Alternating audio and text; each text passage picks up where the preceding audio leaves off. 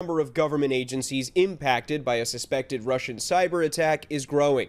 A new analysis by Microsoft shows the breach is international, with at least 7 countries affected, including Canada and Israel. But 80% of the accounts affected were in the U.S. What's so scary about it is we could wait to see any decision from the hackers, appear to be the Russians, on what they choose to do with those networks.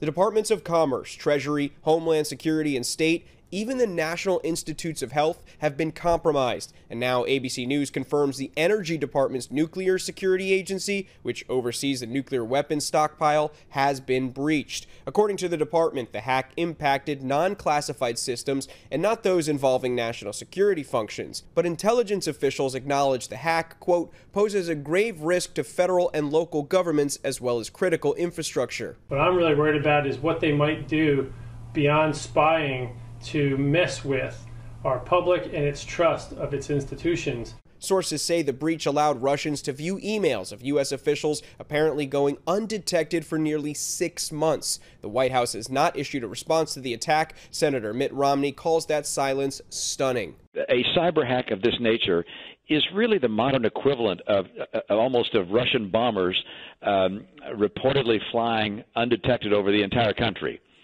And they didn't drop bombs, but they had the capacity to show that our defense is extraordinarily inadequate.